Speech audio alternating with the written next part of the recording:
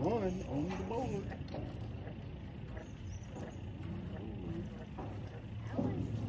Yeah, that was it.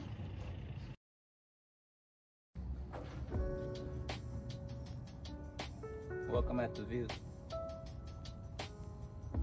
Today we got another Fishing 101.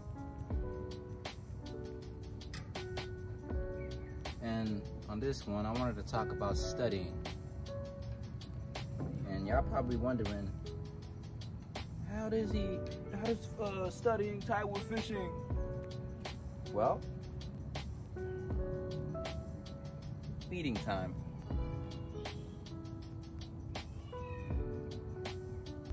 You start to build a pattern of seeing how the fish eat, how they come about when they decide to eat.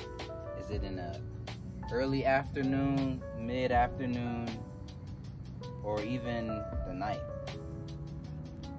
I know it's a bit darker from the first few clips that I posted in this same vid of me walking, but I've been out here and I can say that I've studied these fishes enough to know when they come out and eat.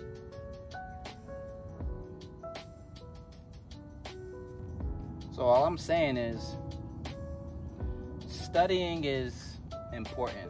You know, in school I didn't really find the value in it, but once I got out and I started doing other things and getting good in my craft, it had a lot of studying. It took a lot of me being involved in it.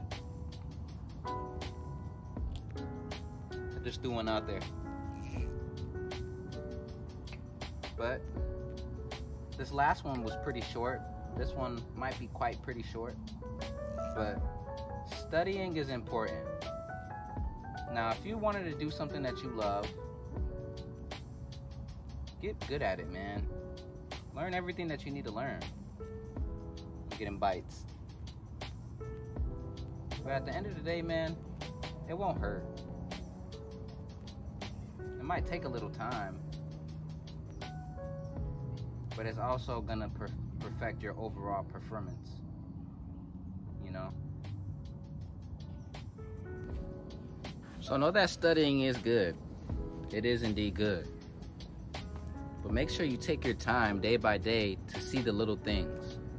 Just like how I came out and, you know, found the times that they come out and eat and stuff. I still come out earlier because you never know.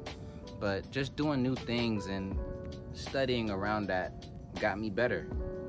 And I caught 2 fishes. I don't want to show it because they're going to be jumping all over the place. They're in that little box right there. But, little calm, chill vid. I didn't want to do nothing too crazy, but I hope y'all enjoy, and I'll see y'all at the next week.